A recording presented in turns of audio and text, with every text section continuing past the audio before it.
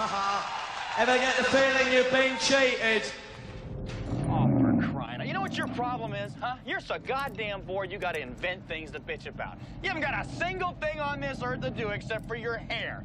Yeah, your closet was fine. You just needed something to take up your useless, empty, nail polishing, toe polishing, rich bitch sun tanning days. Don't touch me! This 80s screwball romantic comedy is a riches-to-rags romance tale of a pampered and pretentious yacht-owning socialite and a local carpenter who's summoned for emergency repairs, a shoe closet. The never-satisfied socialite refuses to pay for work done and throws the carpenter overboard.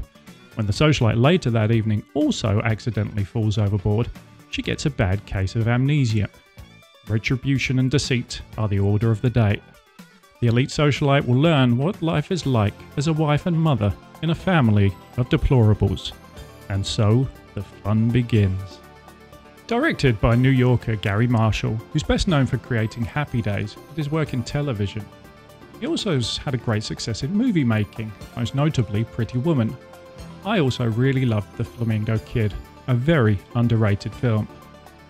Written by Leslie Dixon, a screenwriter and film producer. She's worked on numerous films including Outrageous Fortune, Mrs. Doubtfire, Thomas Crown Affair and Gone Girl.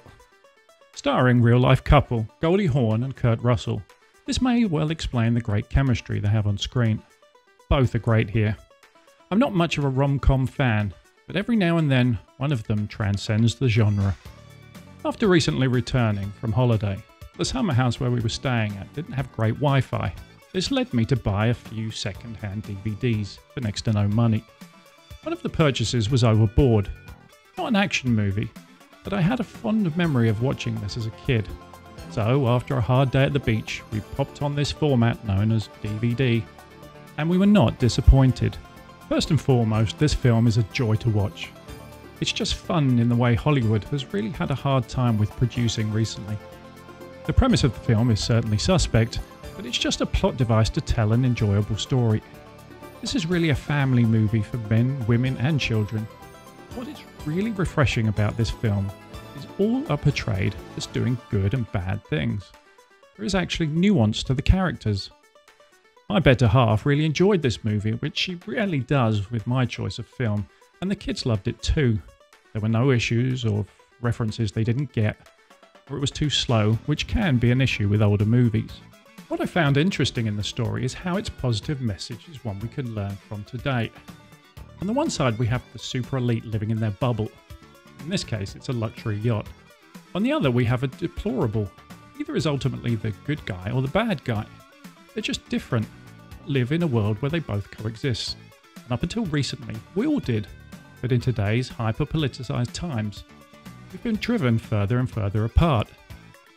How we ended up in our echo chambers is beside the point, but what we see in this film is a character who through chance slips the shackles of her world and sees the good in a world she knows almost nothing about. A toxic straight white male, possibly the worst thing you can be in America today.